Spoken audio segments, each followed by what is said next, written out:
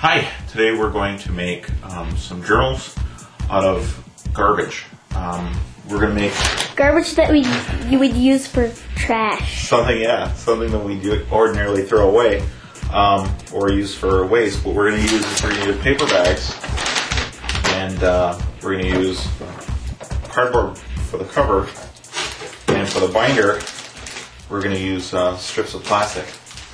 And let me show you. First, what we're going to do is we're going to take the paper bags and we're going to need to make them into big strips of paper like this.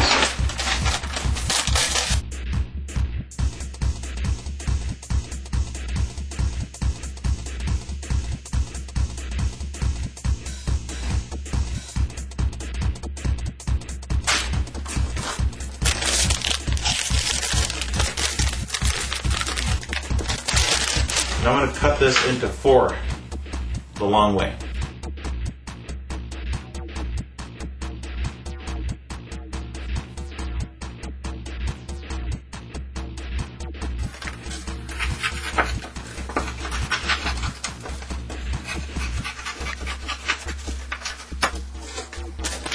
None of the papers are going to match, and they're not going to line up straight. That's what's going to make this look cool.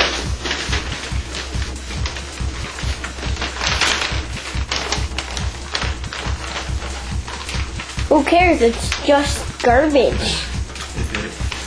One of my friends doesn't like writing in those fancy blank books that you buy in the store because he's afraid that his words in the journal aren't worth the paper they're printed on.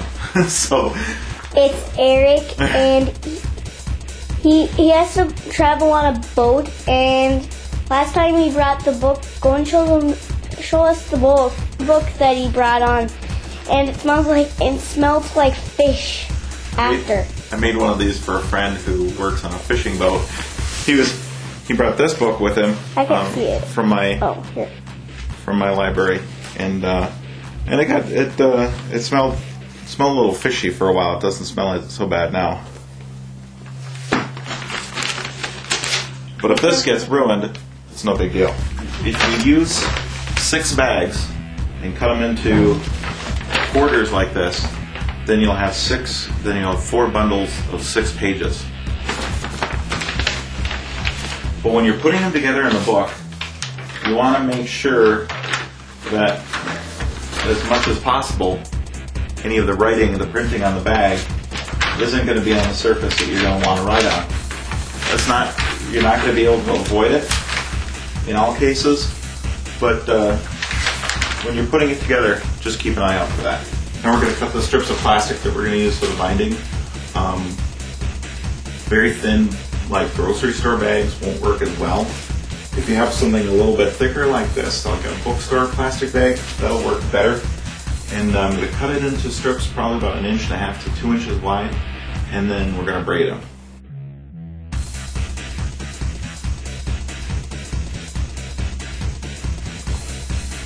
Now I've got this all. The journal's going to look like this. I trimmed up the edges here, and we got it marked. I'm going to take a power drill now, and I'm going to drill holes. I'm going to drill 5 holes along here.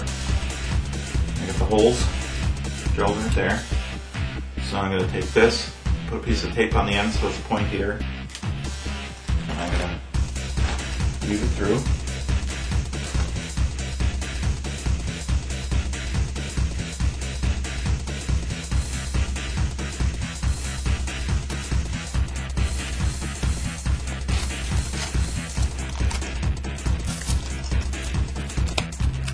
Is it difficult, Dad? This is the tough part, getting it to go back through the holes you've already come through.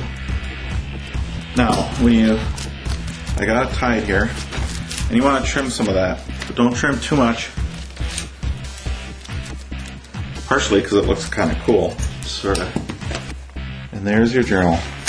Thanks, Dad. Hey, you're welcome. Bye-bye. Bye-bye.